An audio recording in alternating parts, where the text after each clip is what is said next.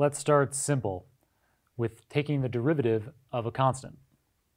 So if we have some constant c and we want to take the derivative of it, we want to differentiate c, then that's always going to come out to 0. The intuition here is that a constant has no variation, so its slope is always going to be nothing.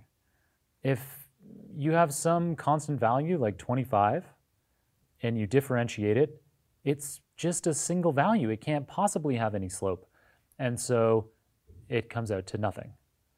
And the same thing is true if this is any other kind of constant, a negative, a positive, an integer, a float. It doesn't matter. Any constant, if there's no variable in here, like a variable x, then taking the derivative, differentiating that constant, is going to result in a slope of 0. The intuition here is that a constant has no variation, so its slope has to be nothing. For example, if we just have the number 25 as our constant, if we differentiate that, if we take the derivative of 25, it's just a single value. There's no variable here like x to differentiate. There's nothing to take a slope of. And so it comes out to nothing.